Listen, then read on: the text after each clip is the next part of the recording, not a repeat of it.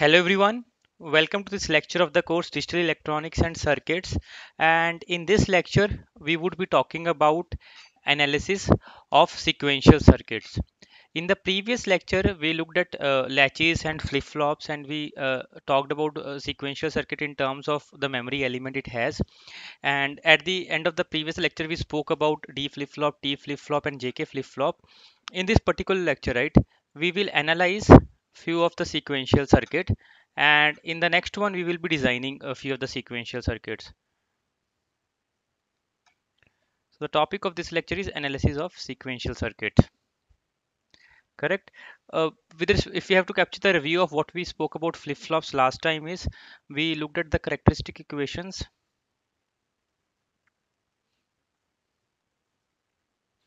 Right, we had three flip-flop, qt plus 1 of d is equal to d for d flip-flop. For t flip-flop, qt plus 1 is equal to t xor qt, and similarly qt plus 1 for j and k flip-flop is equal to jq bar plus k bar qt. This we saw last time, right? We draw the characteristic table and we arrived at this characteristic equations for there from there, right? Now, while analyzing few of the sequential circuits, right? Let's begin with the circuit. Let's begin with a simple circuit where we have like two J and K flip-flops, right? Let's assume we have this circuit, and this is like J C K J C K Q. This is like Q bar. This is Q. This is Q bar, right? And basically we have a clock. Let's assume these are positive edge trigger flip-flops, right? And what we say at the end is we have a circuit. This is a given circuit, okay? This circuit is available to us and we will be analyzing this sequential circuit. We are having an and basically the thing over here is, okay, we got something wrong over here.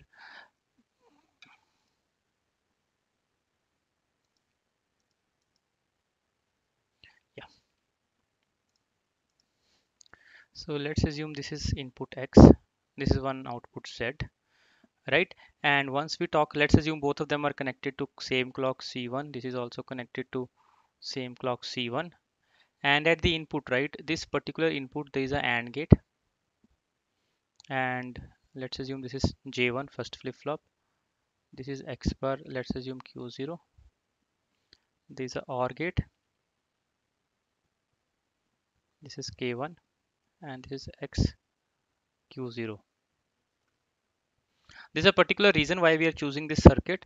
This will come to know while we are analyzing this, right? Once we are done analyzing this circuit, we will come to know why this particular circuit was chosen. And as of today, today, right, we are not drawing this circuit. This circuit is available to us. We are just analyzing it.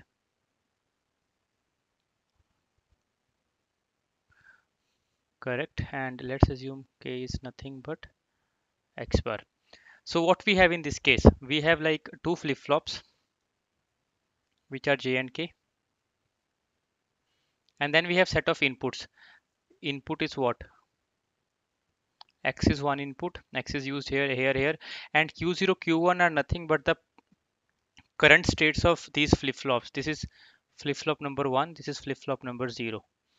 Correct? And that's why we called this intermediately. We call these inputs as J0, J1, K1. And this is like K0. K0 is nothing but X0. Correct? So here's a sequential circuit with two JK flip-flops. There's an input X and then there's an output Z. Right? The values of the flip-flops, these particular ones, basically Q1 and Q0, correct, they form the state or the memory of the circuit. And in this particular case, flip-flop outputs also go back into the primitive gates. These outputs go back into primitive gates on the left. This matches the abstraction of the sequential circuit diagram which we saw in the beginning, where we had like combinational circuit, we had a memory element, and we said this is a sequential circuit, right? we can analyze a combinational circuit by driving a truth table. That is what we saw for majority of our combinational circuits. And a truth table shows how the circuit outputs are generated from its inputs, right? But in a sequential circuit, the outputs are dependent upon not only the inputs but also the current state of the flip-flops. So to understand how the sequential circuits work, we have to know the memory changes. And for that, we already spoke about that we have a state table which is a sequential analog of a truth table. It shows inputs and current states along with the outputs and the next states. So basically, if you remember from our like discussion on a particular RS latch, right? And just to draw it over here as well, we said something like this, that we have R, we had one more flip flop, NOR gate, sorry, and then we inputted it over here. This was S, this was Q, this was Q bar. And we spoke about state table for this thing, and we said state table for this is nothing but we have set of inputs which are R and S. We have current state. I hope you recall all these things, Q bar, and we have a next state, Q and Q bar.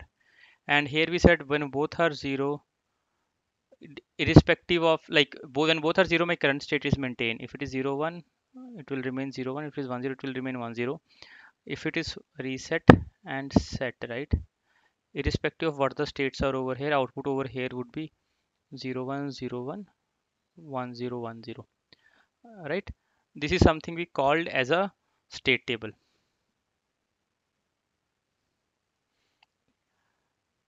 Correct. So basically now if I have to analyze this particular circuit example which we have over here, right, we will have to draw a state table for this particular example. So let's get into drawing the state table for this particular example.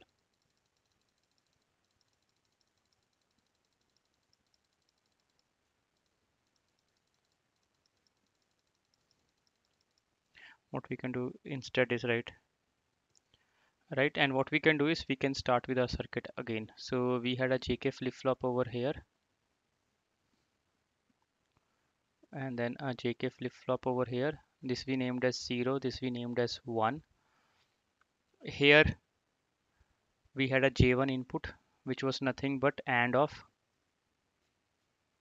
X bar and Q0, and our K1 was OR of X and Q0.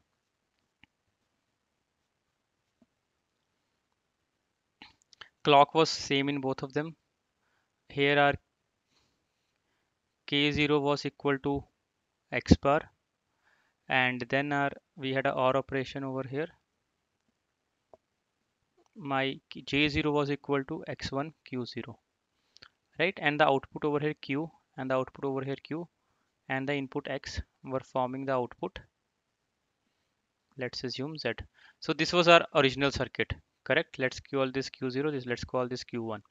Now a state table for the example circuit is shown below, right? Let's draw it. We have a present state, inputs, then we will have next state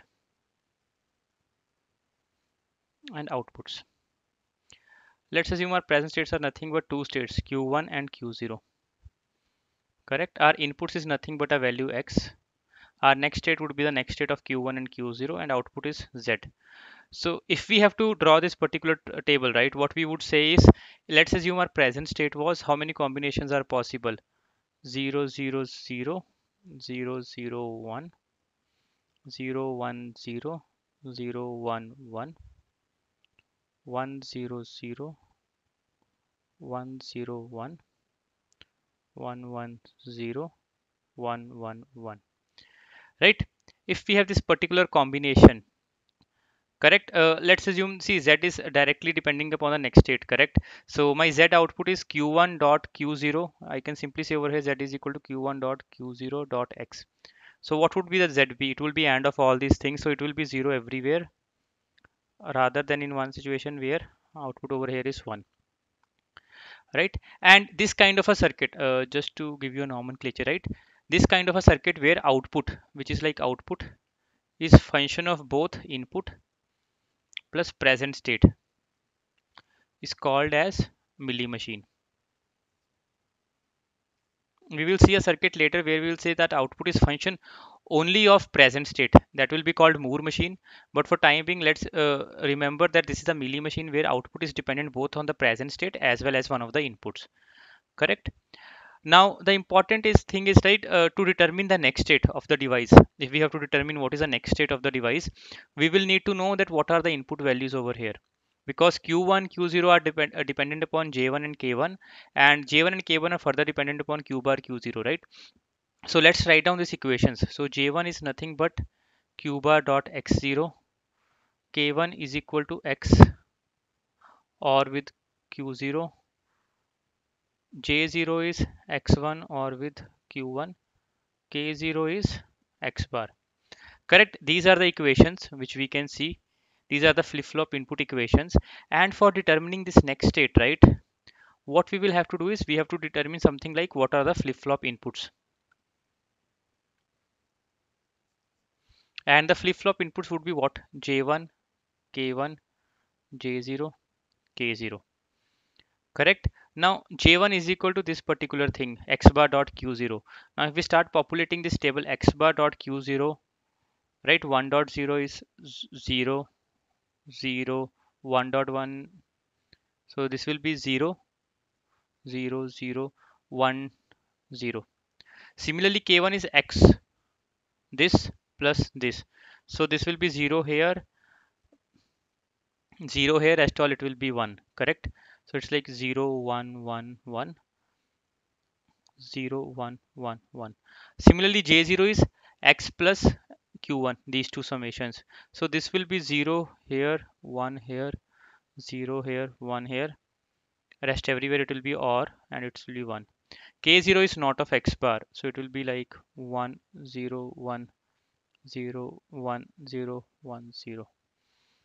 Correct? So we had this given circuit, and based upon this given circuit, we said like output is dependent upon both inputs as well as the present state. So this is an example of Mealy machine. Then what we did was we tried drawing a state table. In the state table, we said, okay, we should have present state inputs, next state and outputs. We knew present state combination. Since we have three variables, we had 8 entries of truth state table. We derived output based upon this, where we said output is q1 q0 into x. So we had an output column, but to determine this next state, which is q1 and q0, what we had to do was we need to know what is the output over here for j and k flip flops, right? If this would have been a d flop, it would have been simple, because next state of input of d flip flop is simply equal to d, right? Qt plus 1 is equal to d. But for j and k flip flop, next state is dependent upon inputs, and for knowing these inputs, we need to have the input values j, k and stuff. Now what will be the next state? Our next states will depend upon these values. And for j and k flip flop, we knew that qt plus 1 is equal to jq bar plus k bar q. Right, now we can drive this input next states using these input values. Correct? What will be this flip flop inputs and next state in that case? If let's assume I'm talking about q1, what would be q1? Both are 0. If both are 0, jq bar and k bar q will be q, so it will retain its present state. So q1 would be equal to present state q1, which will be equal to 0. What happens in 0 1? When j is 0, k is 1, output is 0. When j1 is 1, k1 is 1, 1, this will become 0, so it's q bar. It's not of q present over here, so it will become 1, right? And similarly, let's go into the third one. We have 0 and 1. For 0 and 1, we would have a condition where this is 0, this is 1. So output would be 0. 0, 0, both are 0. So this will qt will retain the present state. It will be equal to. uh, So basically, if both are, let's assume 0, 0, correct? In the case of both being 0, 0, what would happen is, yes, it will, if both are 0, 0, it will remain the present state, which is equal to 1. And in case of output, in the next case where we have 0 and 1, j being 0, k being 1, both of them will become 0. And 1 1, it again will become q bar is 1, so it will become 0. And again we will have a next state as 1 1. If we put like 0 1, 0 and 1, output will be 0. So this will be our state depending upon this input and the input entries which we created using this flip-flop inputs. Similarly, if we drive Q0 value, right, Q0 will be based upon J0 and K0. If J0 is 0 and K0 is 1, if you put J0 as 0, K0 as 1, the output would be 0. If it is 1 and 0, it's Q bar plus Q, which is always equal to 1. Let's put it equal to 1 0 over here in this equation. 1 0 0 1 would be, this will become 0, this will again become, so it will be 0, so on and so forth. We can actually reach at this particular table, right? So basically what we did over here is our table, our state table in this case started with the present state, right, and inputs. These are the things which we knew in the beginning because these were the combinations we were able to form, right? These present states and inputs yield us flip-flop inputs. We were able to drive this j1 k1 value using this present state and inputs, and then present state and flip-flop inputs, right, yielded us next states based upon the flip-flop characteristic table, correct? And present state and inputs yielded us outputs. So how we drew it, we listed down 8 combination, then we said my based upon present state and inputs my output will be this particular value based upon this equation. And then we said like, okay, to be able to figuring out our next state, what we have to do is we have to figure out flip-flop inputs. We drew a flip-flop inputs table using our input present state and inputs, and now using flip-flop inputs and present state we were able to determine the next state, right? So this is called a state table. Now same thing, right, the same expression we could denote using a state diagram. So let's see what is a state diagram.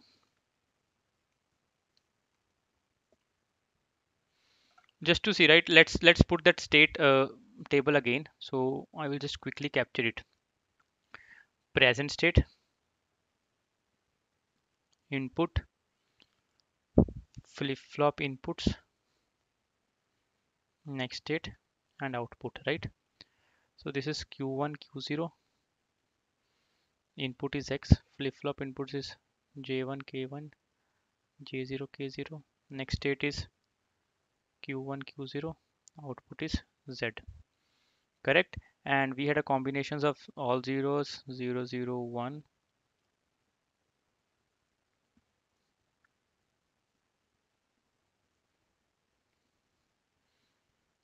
So basically what I'm trying to do is I'm trying to get this table value over here, and what we did over here was this was 0 0 1 0,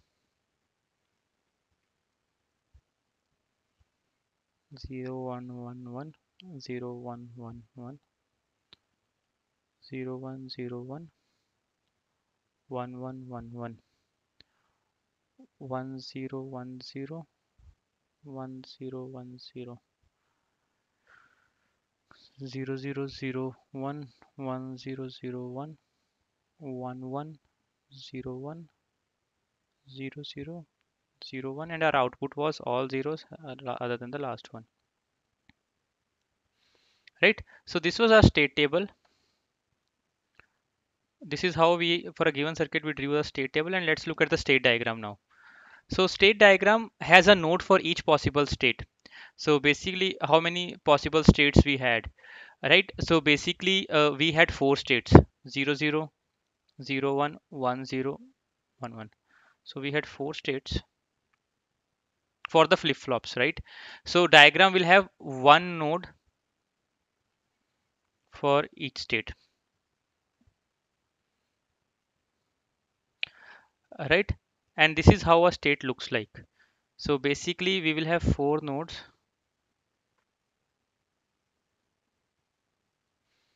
0 0, 0 1, 1 0, 1 1. So each node is a state.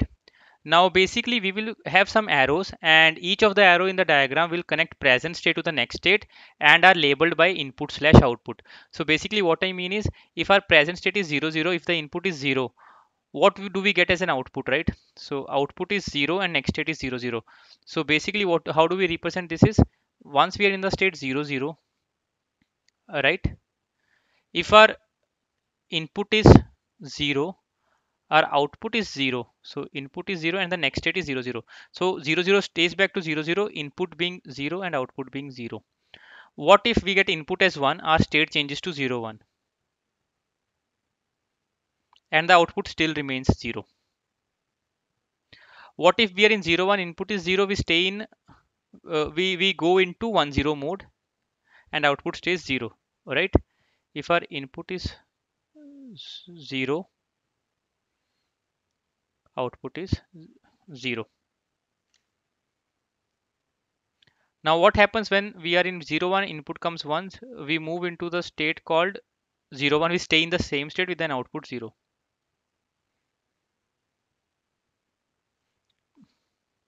Input 1, output 0. Similarly, now if we are in state 1 0, we get 0 as an input, we go to a state called 1 1 with 0 as an output. 0 0. Now what happens if in the same state we get 1, we just go to a state called 0 1.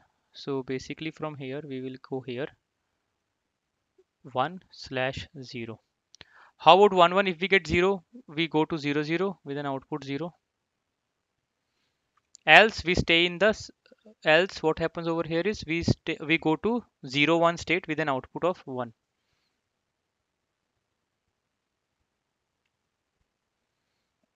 So this is a state diagram. So pictorially we were able to represent this state table into this state diagram, and this is like a easier readable version of a state table, right? And few checks which we can always do, right? If our circuit has n flip-flops, right? For n flip-flops, there should be 2 raised to power n nodes. So basically for 2 flip-flops, we have 2 J and K flip-flops, so we should have 4 nodes because 4 states are possible, right? And basically if we have m inputs, so each node will have 2 raised to power m outgoing arrows. Outgoing arrows for each node. Basically in our case we had only one input, so 2 raised to power 1, basically 2 outgoing arrows. One is this one is this one, right? So this is a concept of a state diagram.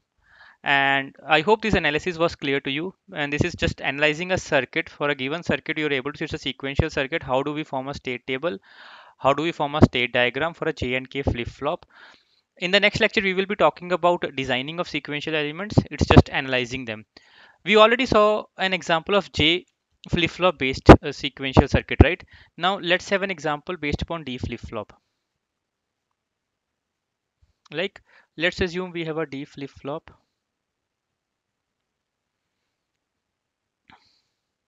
And then we have one more D flip-flop here. This is A, this is A bar. Let's assume this is like DA. This is DB. This is B. This is B bar output. Basically Q, QB, QA, right? Then we have a clock which are connected to the same signal, which are same. Let's assume they are same clocks. And D over here, right, is a circuit. Let's assume DB is a circuit where we have B XOR with X, and X is an input. DA is nothing but we have a sum of products. It's like AX bar plus A bar BX plus AB bar X, right? And this is our second state. Our outputs are only the states, no dependency on input.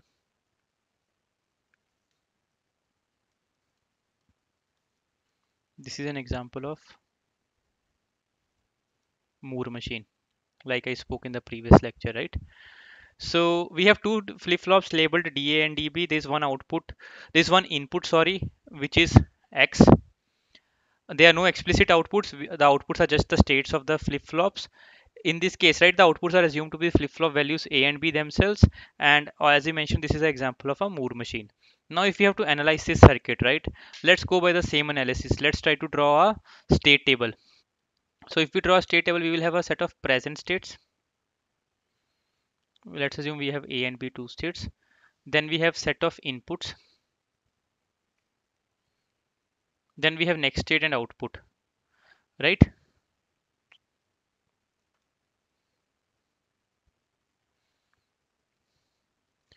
Outputs, we don't have anything else. Outputs are normally A and B in this particular case because states are the outputs. We don't have any explicit outputs. And then we have like flip-flop inputs, right? And flip-flop inputs is nothing but DA and DB. You will see why I'm writing this. Basically, this column will was very useful. This column was pretty useful for J and K flip-flop, but this would be redundant for D flip-flop because in D flip-flop QT plus 1 is equal to D. Right, so we can directly drive it, but just for the sake of completion, I am writing it over here. Let's look at the state. So these are the possible values of,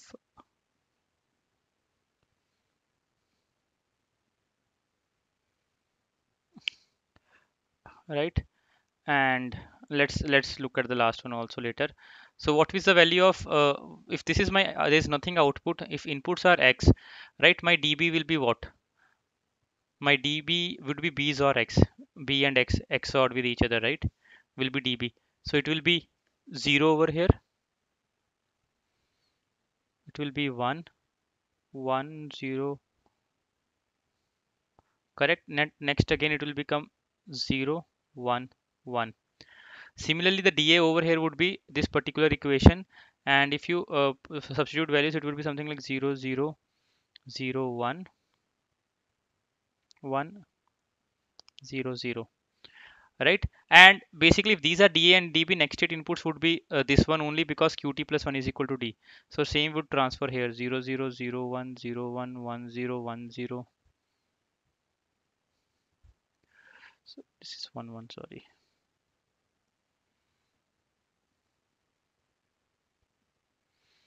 Correct. Now this is a state table. Now if we have to write a state diagram for this, basically a rule, if we have like two flip-flops, there should be 2 raised to power 2 4 nodes. For m outputs, there should be like for one input there should be 2 outgoing arrows. How the state table would look like, right? Let's have a state 0 0, let's have a state 0 1, let's have a state 1 0, let's have a state 1 1. When we are in 0 0, input is 0, output stays 0, right? So this would be something like,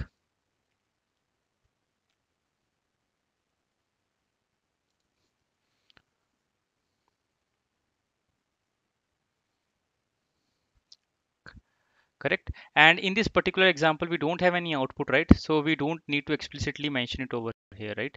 So we can remove it. So in this case, since we don't have any outputs, we can simply mention 0 over here, correct. Now if we get 1 as an input, what would happen? 0 0 1, the next state is 0 1. So if we get, we go here, what happens in 0 0? If 0 comes, we stay in 0 1, but if input comes as 1, we move to 1 0. Similarly, 1 0 input comes as 0, right, we stay in 1 0. If it is 1, we move on to 1 1. In here, if it is 0, we stay in 1 1. And if you complete this circuit like last element of truth table, you will come to know if we put a 1 over here, it will go back to 0 0 state. So basically, if I tell you what kind of a circuit is this, right, this circuit eventually came as something like this.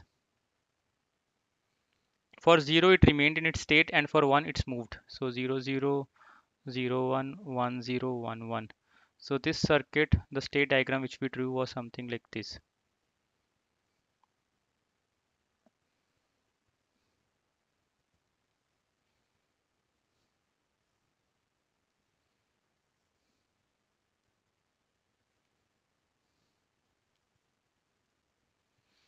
So basically, if input is equal to 0, next state is equal to present state. If input is equal to 1, next state increments, right? So basically, this is nothing but a 2-bit counter, where whenever the input is there, our counter moves from 0 0 to 0 1 to 1 0 to 1 1. And once the counter increments, it will come back to this state, because 1 1 plus 1 is 0 with a carry out, correct? The state will become 0 0. Since it's called a 2-bit counter, it's also called as modulo 4 counter, right? And it counts from 0 to 3 repeatedly. So this is what we did over here is we saw two examples, one with JK flip-flop, one with D flip-flop. And what we analyzed over here is when we look at JK flip-flop, state table becomes very cumbersome because we have to take care of flip-flop inputs and we have to drive next state out of it.